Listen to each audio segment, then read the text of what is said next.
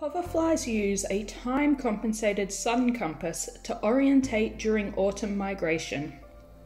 Researchers Richard Massy, Will L. S. Hawkes, Toby Doyle, Jolyon Troscianko, Myles H. M. Menz, Nicholas W. Roberts, Jason W. Chapman, and Karl R. Wotton investigated how hoverflies determine what direction to fly during their autumn migration.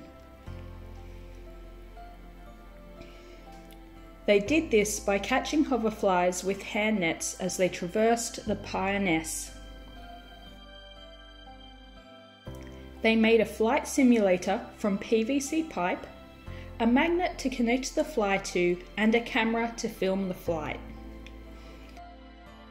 The flight simulator obscured the view of the surrounds, but allowed a view of the sky and the sun. A shortened sewing needle was glued to the fly's thorax, then connected to the magnet, keeping them in place while allowing them to spin. One batch of flies had their internal clocks shifted by turning their lights on 6 hours after sunrise and off 6 hours after sunset for 10 days. Hoverflies that flew with only the sun visible headed almost due south. Hoverflies that flew without a view of the sun orientated randomly.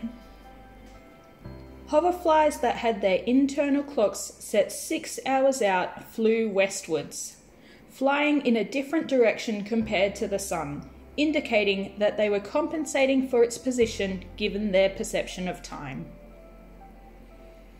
With up to 4 billion hoverflies travelling large distances across the southern Britain regions annually, their migration is likely to have important ecological impacts on pollination, control of green flies, breakdown of organic matter, nutrient transfer, and the structuring of food webs.